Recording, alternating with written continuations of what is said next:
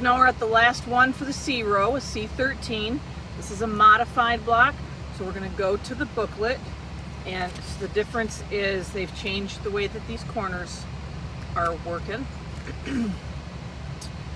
So we have basically an on-point assembly.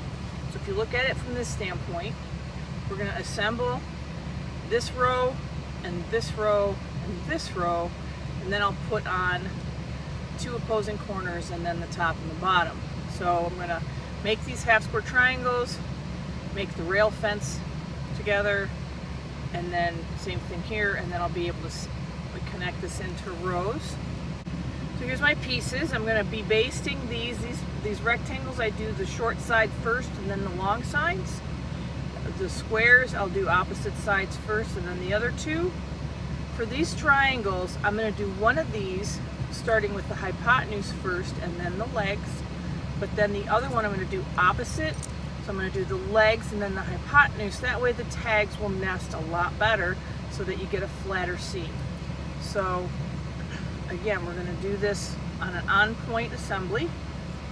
For these, I'm probably going to base the legs first and the hypotenuse to make the tags go away from the center of the block into the sashing. So first thing I'm going to do is I'm going to get one of these rows basted so I can get to assembling. So I've got my first section basted. You'll notice that these tags are going to nest real nicely in here. So I will assemble these into a unit, these into a unit, and these into a unit so that I can get my row assembled. So I've assembled my pieces together. I noticed as I was doing this, it's real easy to get these twisted around. And you know, if you can do that intentionally, that's one thing, but just make sure you're consciously aware of the way this goes back together. This is my center square, so I want to make sure that the opposing colors are touching it to get the effect that I'm looking for. So I'll go ahead and put these together in this order. So I've assembled my first section. This is what it should look like. So I'm going to set this aside. Next is to go to the next row. I'm going to put these together in a unit and these together in a unit, and I'll be able to assemble this all as a row. So I've got the middle row all assembled. The next thing to do would be to connect it to the first one. So I've attached these 2 rows, and this is what it should look like. The next thing to do would be to assemble these units and make this 3rd row. So I've got the 3rd row all done, and I'm going to go ahead and attach this to the rest of that square.